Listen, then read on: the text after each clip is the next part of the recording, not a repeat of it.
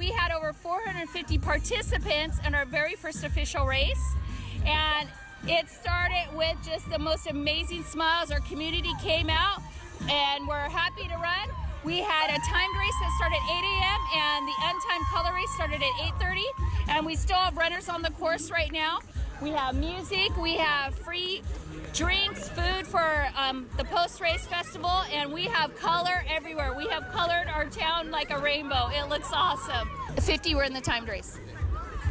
So we're hoping each year as we grow, they're gonna get more and more people, and so this was a good start, so we're happy. We're super happy. Our goal is to get at least 300 people to participate, so we exceeded our goal, which we're very happy about. Next year, our goal is to get at least 800. We're very pleased, we're very happy, and we hope that next year we grow and get even bigger and better. My daughter and I have never done a color run before. We've done bubble runs, and I think this was really nice. It was super organized. I like that you could go through and run through all the colors and go back and get more if you wanted.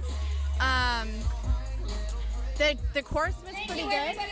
It was family friendly, and I think overall everybody had a really great time. What was your favorite part about running today? Running with Grandma. Running with Grandma. How old are you? You're 5? You want to do it again next year?